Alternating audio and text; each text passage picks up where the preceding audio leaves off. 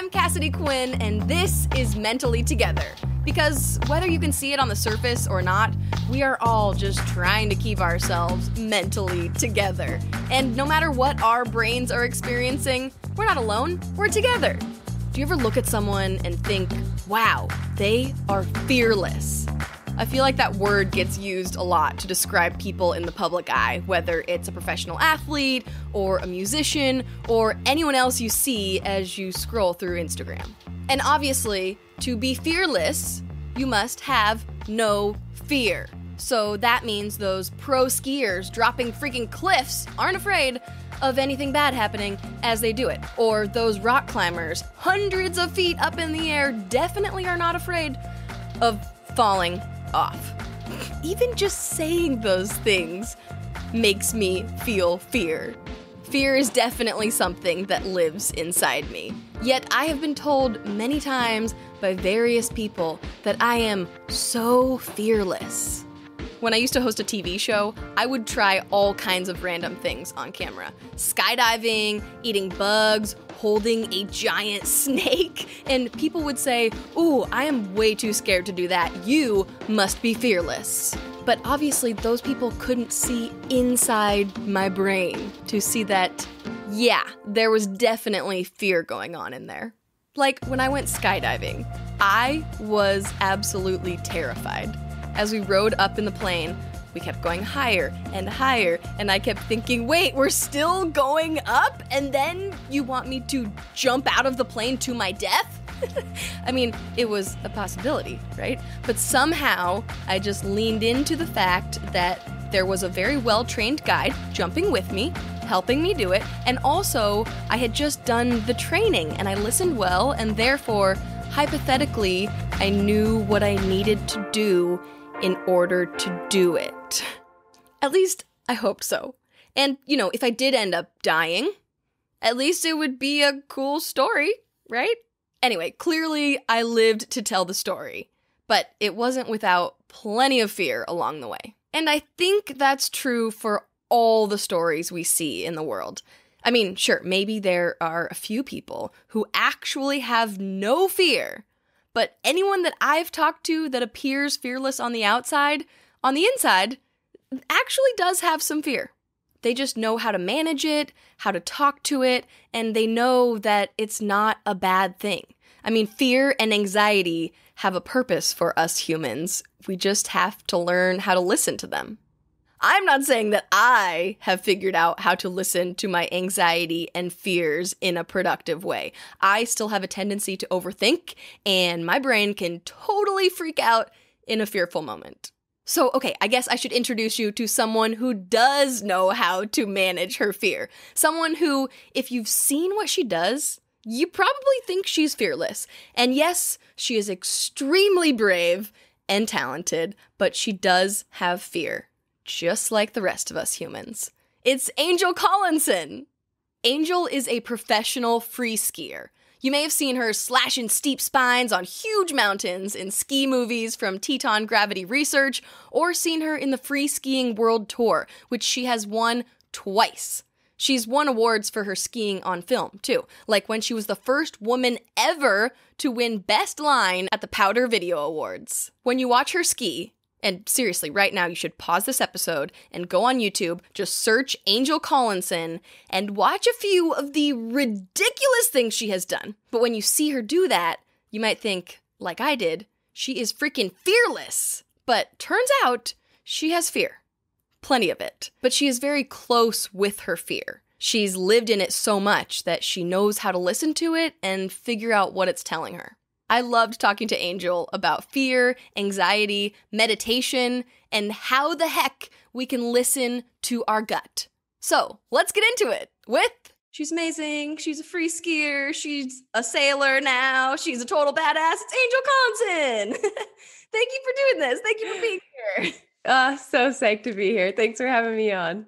Now, when I think of you, the first word I think of is always badass. And I know that is not the first time anyone said that to you, because every time I read something about you or listen to a podcast you're on, it always says like, she's a badass in every sense of the word, blah, blah, blah. Do you feel like a badass? Like, is that how you would describe yourself?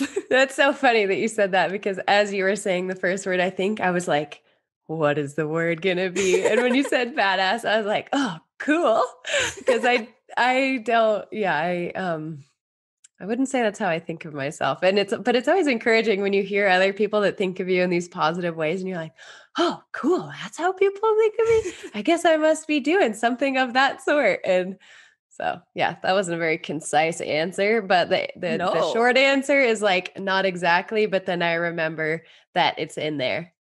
Totally. Yeah. Yeah. I mean, because you obviously are very aware of the fact that like what people see of you is something that either you've put together on your Instagram or your own pages or an edit of a ski movie. And I'm sure there's like tons of moments where you might not feel like a badass that they cut out. And so then you see the final cut and you're like, yeah, totally. Yeah. Just like Yeah. badass. Maybe like 5% of the time you're like being a badass. And then the other 95% you're like, wait, do you guys think I should do this? Or how are you guys feeling about this today? Or like, oh, I don't know.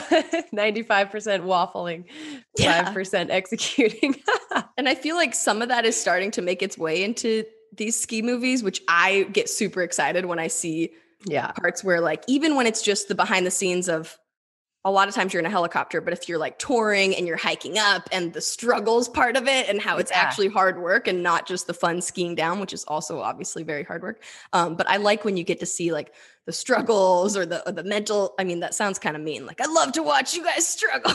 Well, it's like the human side, like just with everything. I think it's almost like in the age of Zoom now, it's like, oh my God, we're all over Zoom. But at the same time, it's like kind of cool when you get views into people's lives and you see like the human aspects of all of us. And I think there's something in us where we just relish in seeing like the humanness in each other. You're like, oh yeah, she has a dog that won't shut up either. Okay, cool.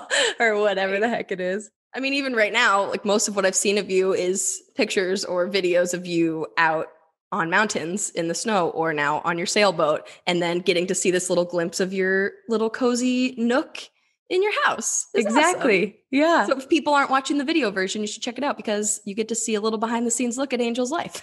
My little altar, my calming nook in the world. Yeah. Yeah. So yeah, before recently, the most I'd seen of you, everything I'd seen of you was those badass, intense moments, skiing some absolutely crazy shit, I'll say. I've been snowboarding since I was 8 years old, and I like to think like, yeah, I can go anywhere on the mountain, but I could not go the places that you go on the mountain. But then I really started admiring you on another level when I started seeing you post about your struggles and your mental health moments and the battles that you're going through. What was the process of you deciding to open up and kind of share about your vulnerabilities? That's a really good question. I don't think I've ever been asked that one before. I like it. Yes, we got her. First timer. I think it started really happening when, coming to grapple with the age of social media and being like, wow, everything that we put out into the world is a curated image. And there's all these expectations from sponsors or other people of like what your image should be, but as an individual, you have to figure out like, what is your image going to be? What is your voice going to be? And like, how do you curate it? And to me, I was like, I really dislike social media in general. And I realized that the only way that I could do it is if I was just putting out my genuine experience and what really was going on in the best way I could. And I don't do it perfectly, but I try. And that's like my guiding principle is like, instead of what should I post, like, what do I actually want to say and what's actually going on for me right now? And so I've tried to keep that as my guidepost, but I really like the way that I came to that was when I was starting to gain a lot of notoriety with my ski career. And all of a sudden there was a lot more strange eyes on me. And I felt all this weird pressure and expectation. And then all of a sudden you like go through this weird phase, I guess, when you start to realize that a lot of people know who you are and you don't know who they are. And it's like a grappling of your ego. And you can see why I could see why some people who are famous seem really egotistical because it just messes with your psyche. Yeah. And so that was what I came to, being like, okay, this is who I want to be in the world. And this is going to be my guiding principle. Do you ever, because your career, you ski, but then you have to get paid to ski. And it's not just like you get a salary, you get money every week in your bank account. Like you have to find sponsors, right? And so I would think these sponsors, like, was that a hard thing to battle with when they start? You hope that there's no stigma, right? That these sponsors are like, yes, Angel can open up about her mental health and we can see that she struggles and that she is scared when she's skiing sometimes. And that is great. But was there any kind of, I don't even know how to ask it the right way, but I get nervous. Oh, if I say something sometimes, is too edgy, some sponsor in the future of the podcast going to be like, wait, what is that? Yeah. So what was that like? Well, it's always ongoing. It's always like, because it's anytime you make something to the public, like a statement or anything that's vulnerable, there's always so much that goes into it. Like, are you posturing? Are you like, there's all of these questions, was it an overshare? Was it too much? Was it too personal? And we all have our own ways of grappling with that. But, it's like I know that I'm like doing something probably that will resonate with people when I'm like, ooh, are my parents going to think this was a little too much? You know what I mean? It's like, yes, I feel you on that. There's totally. There's like the edginess. My parents, yeah. Yeah. So that's sort of like my thing. But I think to me, because they just represent the outside world, and they've always encouraged me to be myself and to lead the life that I want to lead. So it's not like I have strict parents or anything like that. It's just like for whatever reason in my mind, that's like the stop point of like, ooh, how is this going to land? And they're like the outside world, but they're also the outside world that knows you and that will tell me, so it can, that if it's like, ooh, I don't know about that. And there's been rare occasions where I've talked to my parents and about something really vulnerable and decided not to share it. But those times are pretty few and far between. And I've almost always found that when I actually hang myself out there and say something that feels uncomfortable, that my sponsors are usually almost always really supportive. Well, no, they always have been. But there's always that question of like, oh, are they going to not be stoked on this? But then in hindsight, they always are. And I think that really has been speaking to what I've been experiencing, and probably a lot of us have been experiencing in our lives right now, where you aren't sure if something is the right thing to do. And there's nothing that can really make that decision for you except for like yourself and what you know to be right for you in your life. And you might not be super supported until you take those first couple steps and people are like, oh, hell yeah, that's awesome. That's sick. Like, and then the support starts to come in. So it's like that brave process that we have to go through where like, we know what's right for us and we may not be totally supported in the moment, but we have to make the first couple steps and then the momentum follows and the support from people follow. Yeah, I always hear, I don't remember the exact quote, but like being brave, it might be Brené Brown. I don't know. I'm just probably mindlessly quoting here. It says she says everything amazing. But that like being brave in the moment doesn't feel good. No. And then once you do it and you give it time for it to do what it's supposed to do, then it's like, oh yeah, I was brave. That was good. But in the moment, you're like, oh, this sucks. Yeah. Totally. I think of her a lot because like we know with skiing or with our sports that when we do something that requires us pushing our limits, we know that discomfort and we know it's coming. We lean into it. We're like, oh yeah, like this is how, dropping a 20-foot cliff for the first time all season feels like. It always sucks. You're always like, ooh. But when it comes to the things in life, it's the same process. It's the same discomfort. It's like really similar fear. But Brené Brown has done a really great job of normalizing it and being like, yeah, doing new things is really uncomfortable. Being brave is really uncomfortable. It doesn't feel good. Like my favorite quote that she said is, everything meaningful that I've done in my life has been really uncomfortable. And I was like, yeah. So I think about that. That just like gave me some chills. That's a good one. I think about that a lot. When you started opening up, was there that response from people on social media? Like, did you immediately see, oh, wow, this is resonating with people and clearly more people are relating to this than maybe you expected? Yeah. Yeah, it's pretty, at least in my experience, it's been really immediate. I don't think I've ever gotten a negative response when I'm coming from the right place. And I think we all know there's like two ways to be vulnerable, or I don't know, maybe there's more, but in my brain, there's two that I usually can go under. And one is like being vulnerable but you're like still stuck in the struggle, but you're in a disempowered place. And the vulnerability feels like a searching for, like an energetic searching or a pulling in, like you're trying to get something by being vulnerable because you're feeling compromised. And whenever I'm coming from that place, the things that I'm looking for never come in, right? When I'm coming from a vulnerable place where I'm not looking for anyone to solve my problems, I'm not necessarily looking for them to be fixed, but I'm just existing in them and I'm sharing my existence in them, with a air of maybe humor or humility or whatever, or maybe a little bit of griping.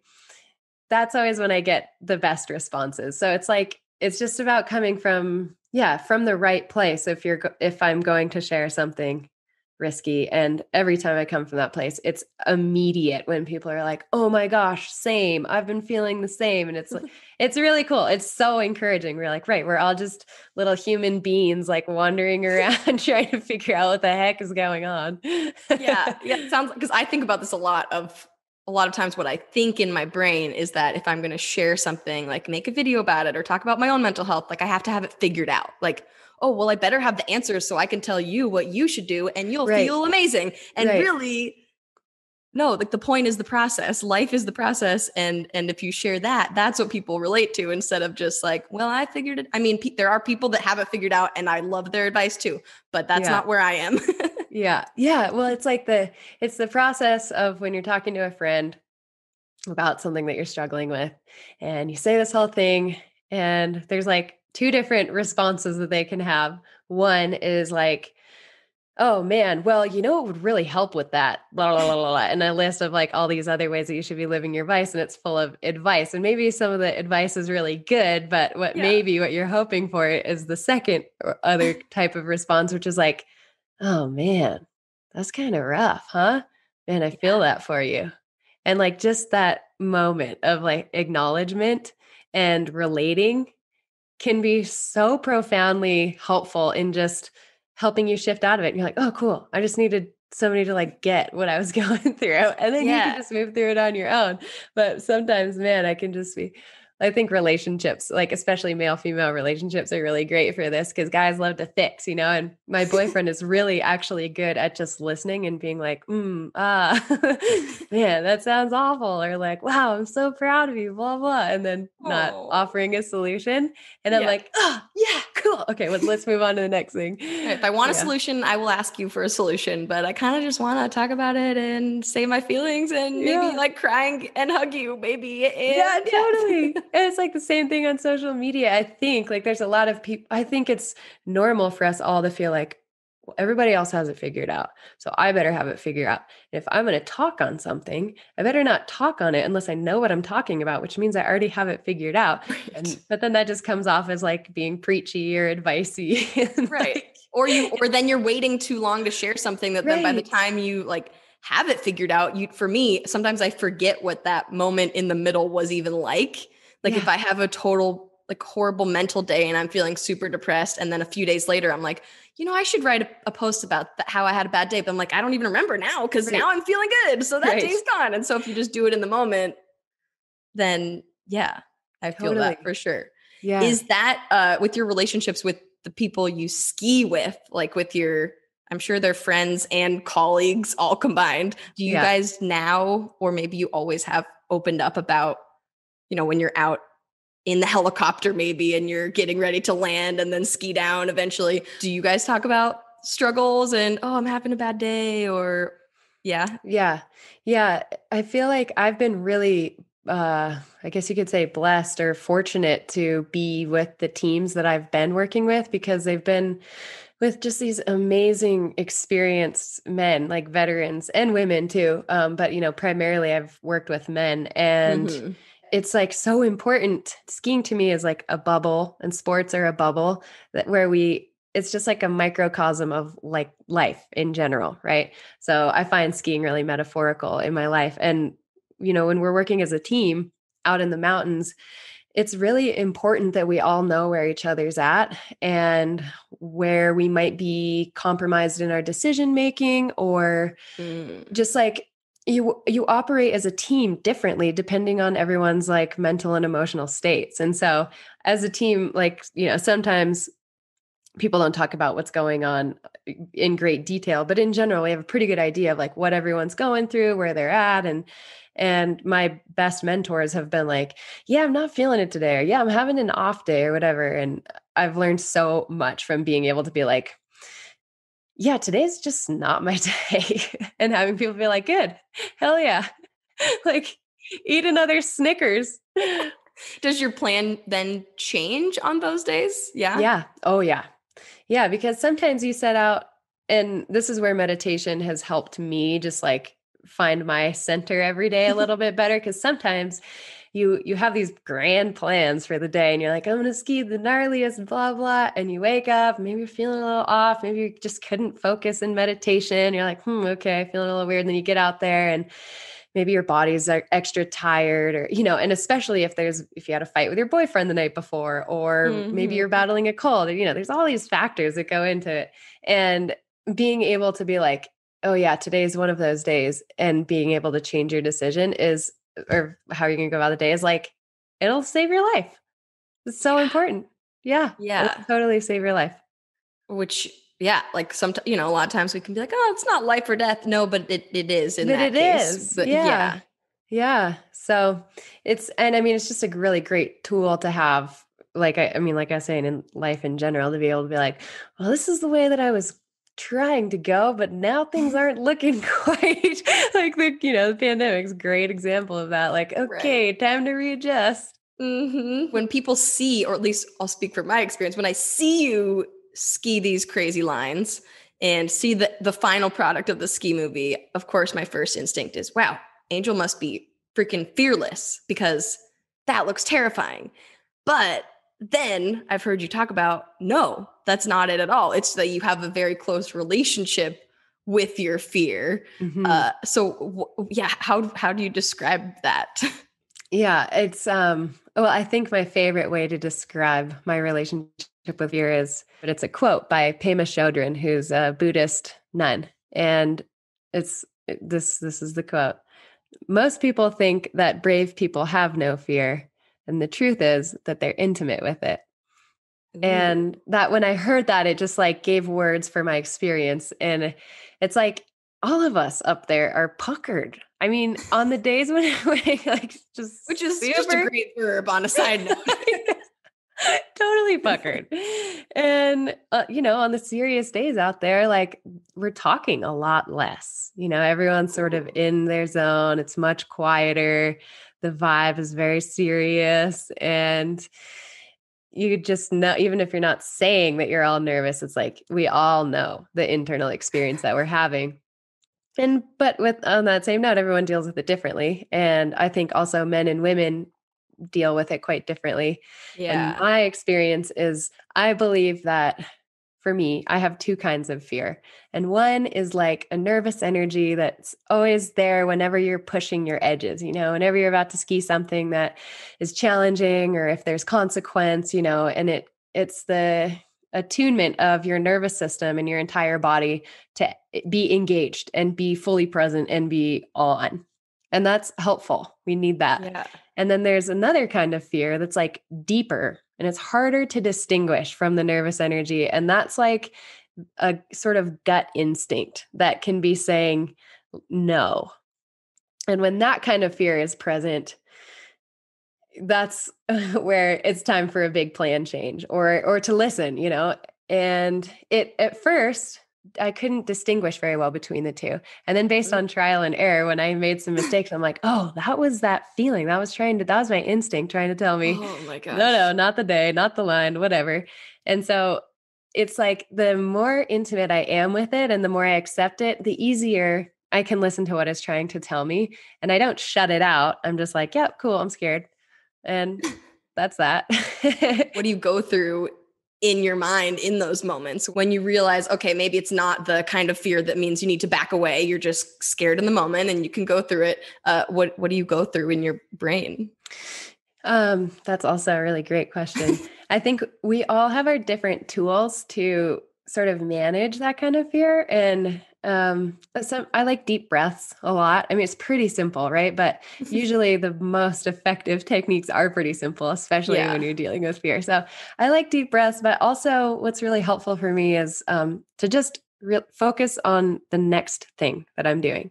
Maybe it's buckling my boots. Maybe it's adjusting my helmet instead of thinking of the whole line and everything that's going to go down and where's Sage and where's Ian and are they ready and are the camera guys set up and do I have 5 minutes or do I have 2 minutes or like, do I really know where I'm going? Like there's so much that we can be thinking of that just like riles me up. And if I'm just like, it's cool. I know what I'm doing. Like I know that I'm nervous and I'm just going to go a little slower and I'm just going to but it's just focusing your awareness on like one thing and then the next thing and then the next thing. Cause that's all you can really do anyways, Totally. Thinking about everything at once. Yeah. If you need a reminder to go outside today, here it is. Sometimes that is exactly what my brain needs. Some fresh air, some vitamin D, and my favorite place to do that is in the mountains, on my snowboard, away from most other humans. And that is where TREW Gear comes in. TREW, T-R-E-W, outerwear is designed to make your experience in the backcountry more enjoyable. It's weatherproof and so well thought out, like the integrated avalanche transceiver pocket and the women's drop seat, keeping you comfortable for a long day outside. Plus, TREW believes that people who have positive experiences in the mountains are better stewards of the environment, happier people in their communities, and more motivated to make the world a better place. I've been wearing their Chariot bib for a few ski seasons now, and oh my goodness, it is life-changing. Yes, I know it is just an article of clothing, but guys, there is a zipper on the bum that allows you to go to the bathroom. Is that TMI? I'm just being honest, okay? I love these bibs. If you and your brain want to have a great time in the mountains, go get yourself some bibs or a jacket or all of the above. Use the code BackcountryBrains for $25 off any order over $100 and free shipping. Just go to TREWGear.com. That's TREWGEAR.com for $25 off with the code BackcountryBrains, all one word. And then have fun outside. Have you been putting off a visit to the doctor for way too long? Yeah, I do that too. And when I finally do call and make an appointment, the doctor's office usually tells me the next available appointment is months away. That's why I've started going to Zoom+Care. With locations in Oregon, Washington, Idaho, and Colorado, Zoom+Care offers same-day doctor visits that you can book online or from their app. Yep, you don't have to talk to anyone on the phone. They even offer mental health visits, where you can speak to a board-certified mental health provider in person or through video. Zoom+Care is where I went last year for my ADHD diagnosis, and they made the process so simple. They really took away my stress. So if you're ready to make an appointment of your own, head to Zoomcare.com. That's Zoomcare, ZOOMCARE.com. Now, back to the show. I've also heard you talk a lot about listening to your gut, and obviously that's part of what we've been talking about this whole time. How do you, sometimes I feel like I'm good at that, and sometimes it's really difficult to figure out, okay, is this my gut, or is this the anxiety demons or whatever, or like, where is this coming from? How do you figure out what is in the gut? Oh my God. What is in the gut? What in the gut? That's exactly what came to my mind. I was like, that's a weird reference. Yes. Yeah. What is in the gut? That's like the question of humanity, I think. It's so hard to listen to your intuition and to figure out when it's talking, when nervous energy is talking. And I think the two things that have been I feel like I've been throwing out number 2 a lot on this podcast. Angel's top 2 for everything in life. You could have a book that's like your top 2 of all these different things. Yeah, exactly. I've narrowed it down to 2 for all you listeners. I think number 1 is trial and error. Like we learn by trial and error. Like you have to know what doesn't work or what it wasn't saying, or, you learn by making mistakes. And for me, my intuition that's probably been my most helpful lessons have been when I've made mistakes and I've been like, oh, that was what it was trying to tell me. And then next time I'm in that situation, I'm like, oh, there's something in me that's like, ding, ding, this feels kind of familiar. And I'm like, oh yeah, I remember how that went last time. And I didn't do the correct thing. So I'm going to do the other thing this time. And I fell down 1,000 feet. Yeah, exactly. I've seen that video. Yeah. Yeah. And so it's really subtle. But I mean, not being afraid of trial and error, I think is like the biggest thing. And the other big thing is doing little things that build trust in yourself, because from my experience, my intuition can feel pretty quiet, and it gets quieter when you override it. Even with everything, it can be in a relationship, or it can be like with whatever, with your family, like you name it. If there's something where you're like, I kind of need this thing, and you're like, no, sorry, no chance that's happening today. Your intuition actually gets quieter. Or if your body's like, I need a rest, and you're like, sorry, got to keep plugging on. So the more that I listen to what I need to do for myself and act on it, the clearer the signals come through. So it's really awesome because it's totally in our hands, and it's not easy to do, but the more that I do the things that I know I need to be doing, or even if it's really subtly, I feel like I need to be doing, my intuition has gotten so much better. It's really cool. That's really awesome. Okay. Yeah. There's hope. There's hope for me and my intuition and my gut. Yeah, totally. Yeah. You mentioned like stepping back and taking a rest. Is that something that you do? Oh often? My gosh. Yes. Like, are you good at this year? Doing that? This year has been learn how to rest year. My family wasn't a rest family. They were like very active, go do all the things, hike all the mountains, do the outside stuff all day, every day. One of my dad's mottos was sleep when you're dead. So my dad, when I went to college, he said, okay, you're not going to have time to do everything. You're going to want to sleep, eat, do your homework, have fun with your friends. One of them has to go, and it's going to be sleep. And then now I'm like, okay, I appreciated that, Dad, but also I need sleep or my brain doesn't work. So thank you.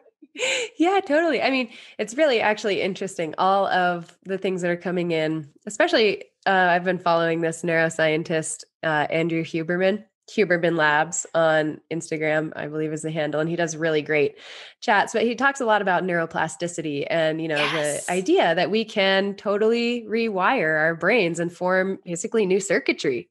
And it's so important that in order, we rewire our brains by having periods of intense focus and periods of intense rest. And if we don't get the period of intense rest for our brain, which means not scrolling on Instagram, that's not restful, not watching TV, right? You're not intaking a lot of information through your brain. And those periods of intense rest are and it's the same with, working out. They're showing how rest is more impactful than working out, because if you don't recover properly, you don't actually build strength. So there's all this stuff coming out right now about just how important rest and sleep are. And that was really showing up in my life too. And I was just freaking slave driving myself into the ground at first this quarantine, when I'm like, I can do all the things. I think a lot of us had this experience. I can do all the things. I'm going to have so many new hobbies. I know, I'm going to do it all. And then I just realized, I was working with my Ayurvedic teacher, and she was like, okay, Angel, here's the deal. Around noon or after you eat lunch, you have to lay down for 20 minutes. You don't have to fall asleep, but you can't look at a screen, and you just have to do nothing for 20 minutes and lay down. And I was like, grumble, grumble, grumble. But with what I was going through, I was willing to try it. And at first I was feeling so bad about myself. Oh, I'm so lazy, or I could be doing this stuff, or this is so unproductive. That was a huge thing. This is so unproductive. Mm-hmm. And then I started really looking forward to it. And then I started to do it on my own after the prescribed amount of time was over. And I really had to think of rest differently, especially as an athlete. It's we pride ourselves on our ability to go and to handle and to do. And our society is really focused on productivity. But what we don't see is if we rest more, we're actually so much more focused and productive. But we have all of this stigma, or many of us have all this stigma around not resting. So yeah, I really had to face that head on. And I can tell anyone who's listening, it is so worth it. And now I take some time to just lay down, even if it's 5 or 10 minutes, and I put my feet up on a pillow and I just chill, and it's the best ever. And I'm so much more productive because of it. So is that Yeah. like what your periods of rest entail, is literally just laying down, doing absolutely nothing? Or do you like, draw or paint, or I don't know, go on a walk? Like what is Yeah. your rest period? Um, well, I've started incorporating like total rest days where I don't like if I can my best ones are when I turn off my phone and when I turn off my computer, and man, always the best. Sometimes I'll go on walks. Sometimes I'll literally just lay on the couch or in my bed and read all day, like all day if I need it, I've been noticing I actually need those days more than I was willing to admit before. Right. And yeah, so it's like, it kind of depends on where I'm at, but sometimes I need to like totally not even be up, sitting up at all day. Yeah. That sounds so lovely. Yeah.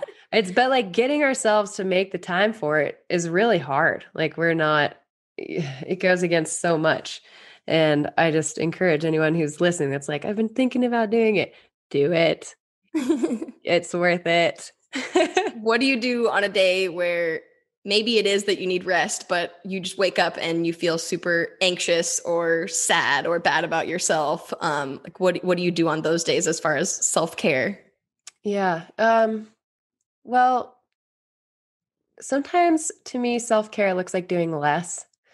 It looks like taking less. Sometimes we're like, oh gosh, I'm feeling awful. Like I need to take a bath and I need to like maybe take some stuff off my to-do list that's been weighing on me. And like all of those things are great and sometimes super helpful.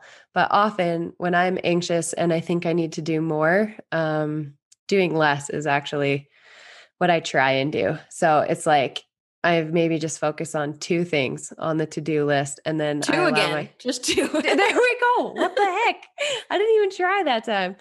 I haven't tried any of the times. Because sometimes, I'm sure anyone who struggles with anxiety has felt this, where you wake up and you're like immediately your eyes open and the Rolodex of all the things that you should be worrying about start going, and you're like, okay, I don't have time to meditate. I don't have time to, and then you're like, no, I should meditate. I know it's good for me. And then you like force yourself to sit on the mat, and then the Rolodex is still going. And then you're like, right, focus on the breath, focus on the breath. And then you're like, God, I'm really sucking at this right now. Oh man. Then you just like go into the self-shaming. Could you jump inside my brain and read my thoughts? I think that's like the human experience.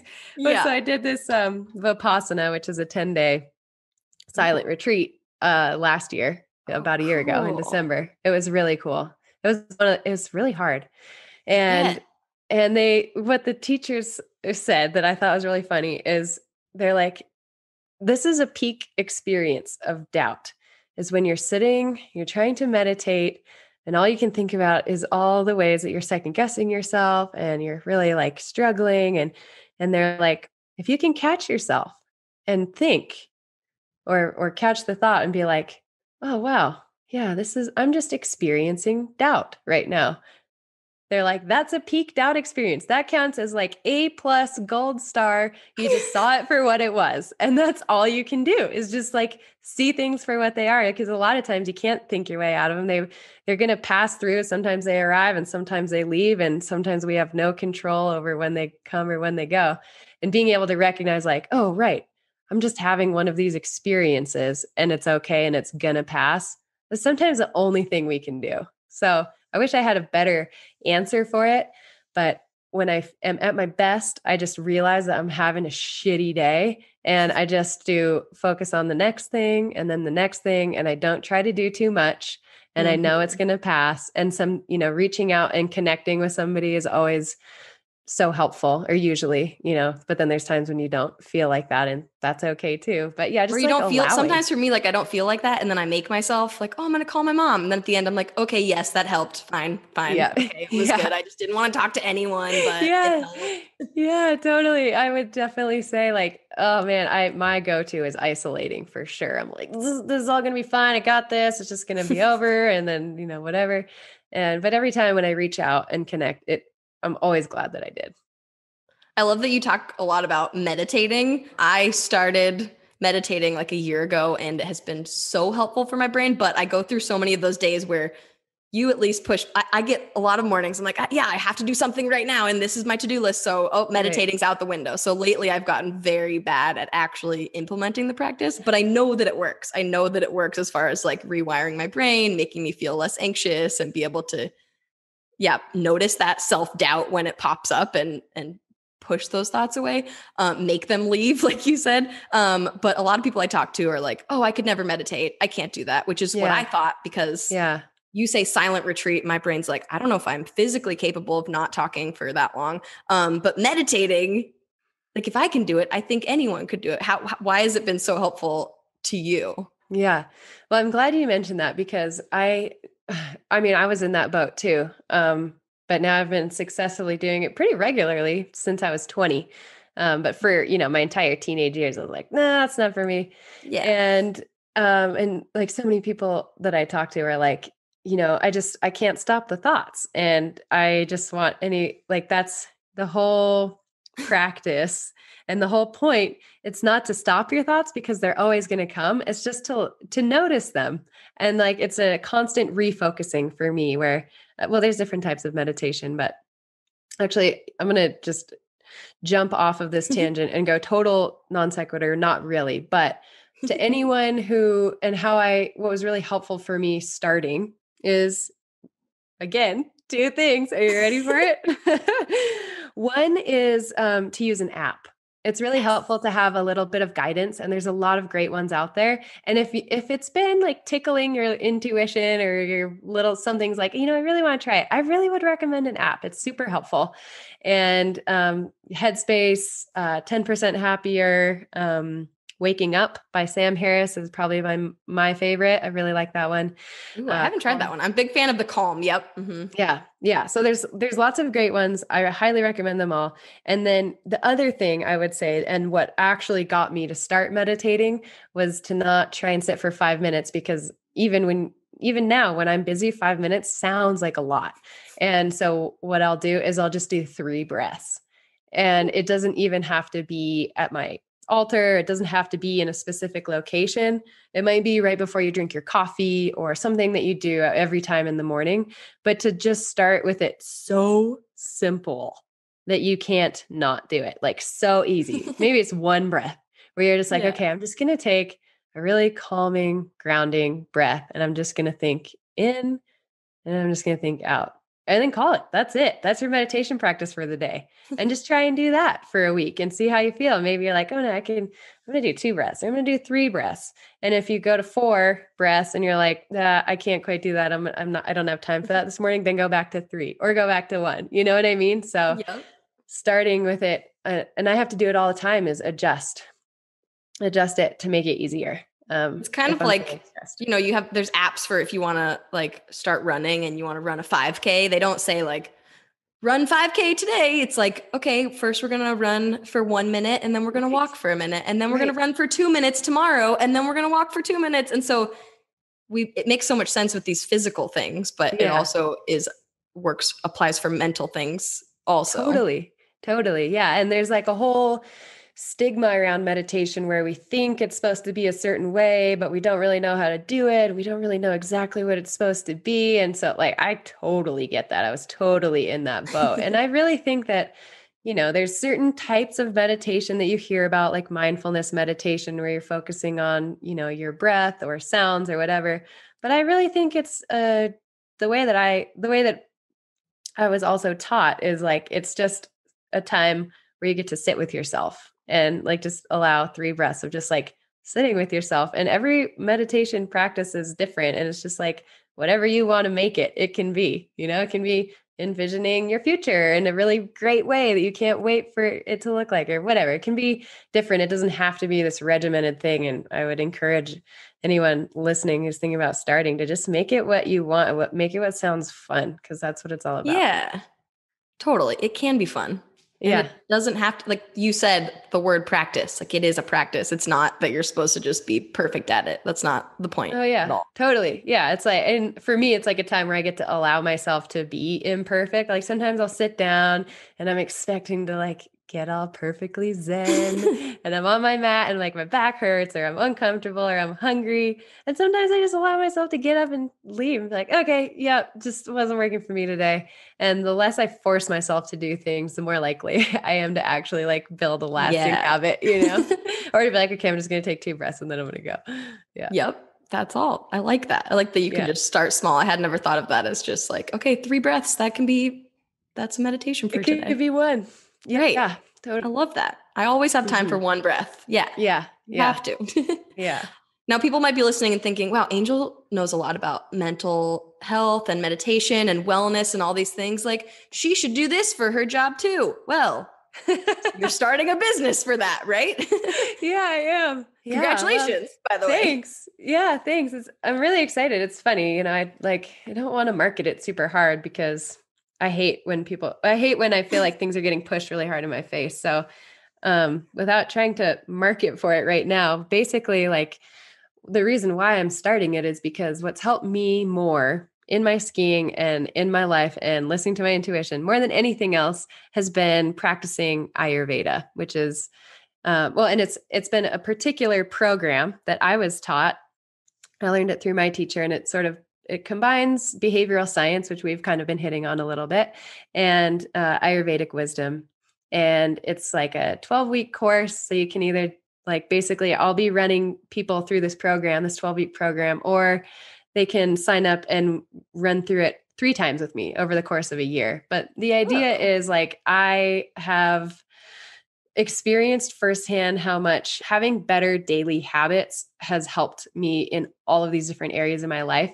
And having specific guidelines that are, 2,000 to 5,000 years old that are time tested, it has been so profound that I'm as times have been changing and going crazy, and we're all struggling to find ourselves and our bodies and our meaning. And, it's helped me the most with my mental health. That's what I want to share. So I'm getting certified to, basically teach this 12-week program. And that's so cool. Yeah. Yeah. It's really awesome. So it's not going to be for everyone. But it's what I found is when we're really struggling with something, or when we're really ready to change, having a group that an individual that's helping you through it and keeping you accountable has been a game changer for me. And that's what part of this is just creating communities where we're okay, we're ready to work on this stuff, and we're committed, and eating earlier dinners is hard, but we're all doing it together. And the combination of ancient practices and behavioral science and understanding how to effectively implement new habits has been so helpful. And that's just what I want to share. So thanks for letting me do my spiel. Yeah, that's awesome. Yeah, I'm just so excited to work with people in that space. If you're loving this episode of Mentally Together, you might be curious. What goes on behind the scenes? Which parts of the conversation were left on the cutting room floor? Well, let's talk about it over on Patreon. My patrons get to see deleted video clips from every episode and get to be the first to ask questions of each podcast guest. Like from this episode.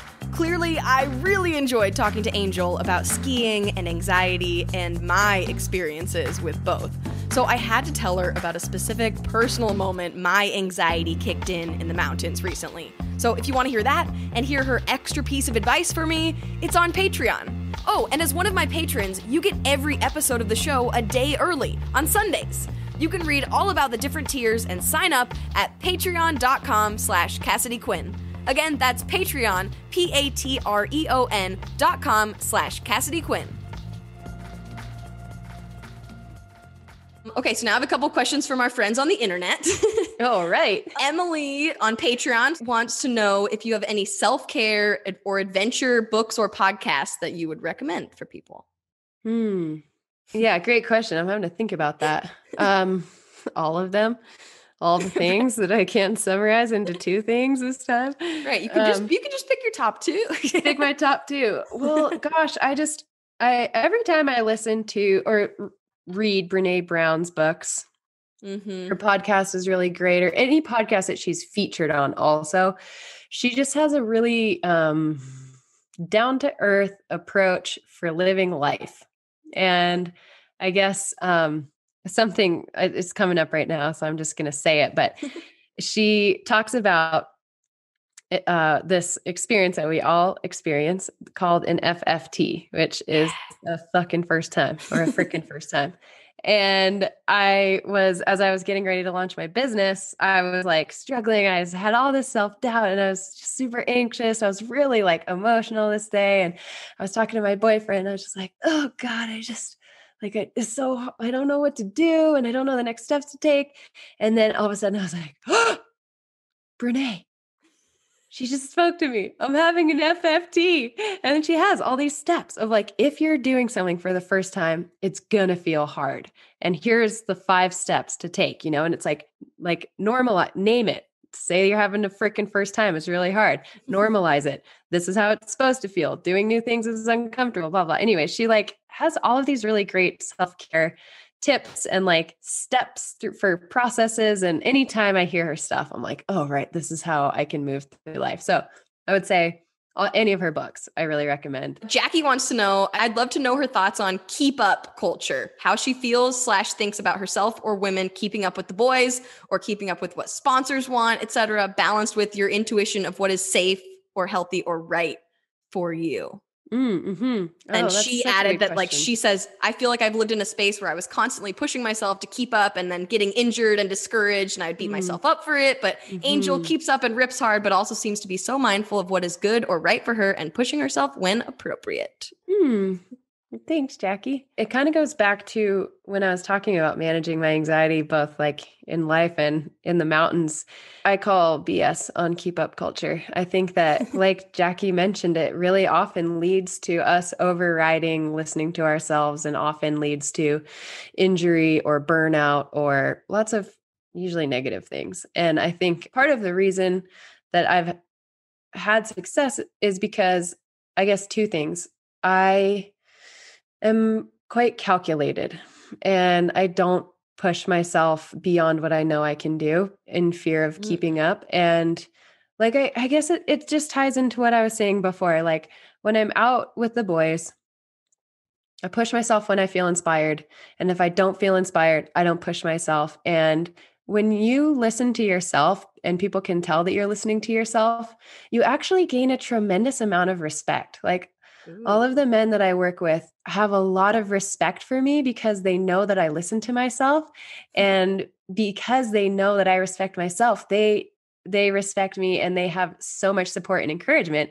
And it's like that same balance of like, if you're not overriding yourself and you're listening to yourself, chances are like maybe 2 out of 3 days, you're going to feel like backing down, or maybe 4 out of 5 days, you're going to go there and be like, yeah, I'm not feeling it. I'm going to turn down, or yeah, I'm not feeling it. But on that 5th day, you're going to feel freaking great and maybe feel like skiing something way harder than you would have if you're trying to push through every single day. So it's like, it's always a dance. It's always has to be started with the foundation of just allowing yourself to do whatever it is that you feel like you want to do.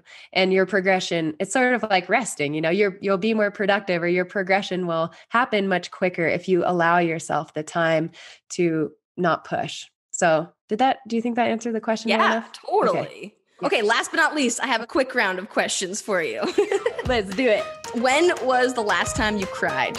2 days ago. I was suffering extreme self-doubt with the whole launching my own business and like, do I even know what I'm talking about? Am I taking on more than I can handle? All of the freaking things that you deal with making life changes. Yeah. The imposter syndrome is a real thing. Yeah. What are you grateful for right now? Being able to talk to you about this. Oh, thanks. Me too. I'm very grateful for this. What is your best habit for your mental health that you do? Going easier on myself. Ooh. What about your worst habit for your mental health that maybe you need to stop doing? Yeah, being too hard on myself. Yeah. And I'm just going to interject one quick thing that my boyfriend does for me that's really helpful is I'll sometimes if I have negative self-talk and I'll say it out loud and he'll be like, hey, be nice to Angel. I like her. And so I started thinking that to myself when I catch myself. I'm like, right, be nice to Angel. I like her. And it actually is like really helpful. So what is your biggest guilty pleasure? Well, it used to be candy, but I actually, I had kind of a problem and now I'm not eating it. So What is my You did guilty mention a pleasure right Snickers earlier. now? I know. Oh, man. Candy. It had to go. When do you feel most yourself? At music festivals. Ooh, yes. Yeah. That's a great answer. Totally. That's like when I feel like the full me is totally present. What's your favorite thing about your brain? The very intelligent insults towards myself I can come up with. Not. Love that. Probably, I really like, I would say I'm equally like pragmatic and optimistic. Like I have an open mind to a lot of things, and I'll hear something totally crazy and I'm not like, yeah, that's BS. But I also view things quite skeptically, and I'm like willing to entertain possibilities, but then also really love like analyzing them, you know? Ooh, yeah. What is something that you're really good at that people might not know? I really love singing.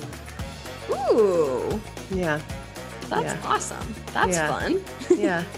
And the last one is, if you had to get something tattooed on your forehead, like it's just a thing everyone is doing now, we have to get a message on our forehead that's like your billboard you walk around, what would your forehead tattoo say?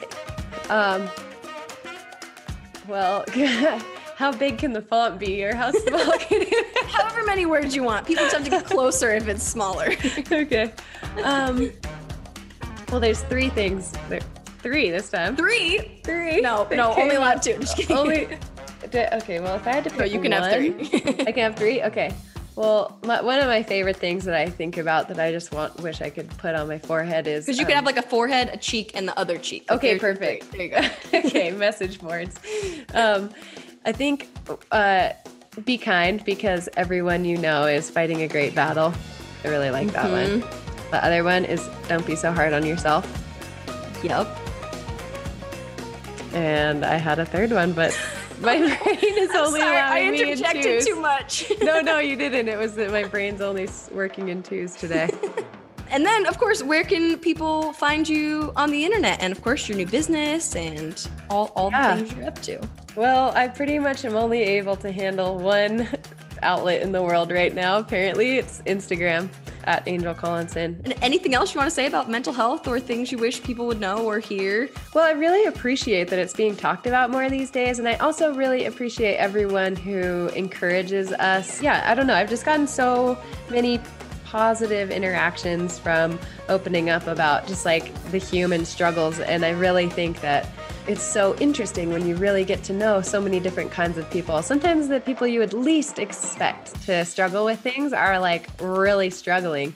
And so it's not like there's something wrong with us and everyone else has it figured out. It's like we're all living in different shades of the same experience, like fluctuating through the spectrum. And some people experience more extreme fluctuations, but like I just am starting to realize how challenging the human experience is. And really, like, the more I embrace it and the more I realize that we all kind of are just coming to terms with that in our own ways, like, it's been super liberating. Well, thank you so much. Good luck with your business. I'm so excited to follow it and maybe sign up for a 12-week thing. Sounds super useful. I'll start practicing eating dinner earlier now.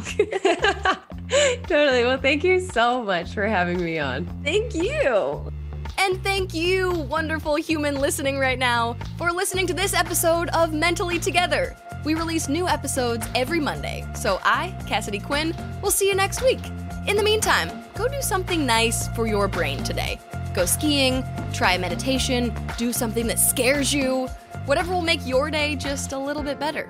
And if you're interested in learning about Ayurvedic health from Angel, she did launch her coaching business in January. Congratulations! She says the best way to get in touch with her is to DM her on Instagram. So again, you can find her there at Angel Collinson. Clearly, she is really good at talking us through all of these things about our brains and our bodies, so learning more from her sounds wonderful. Because remember, we are all just trying to keep ourselves mentally together.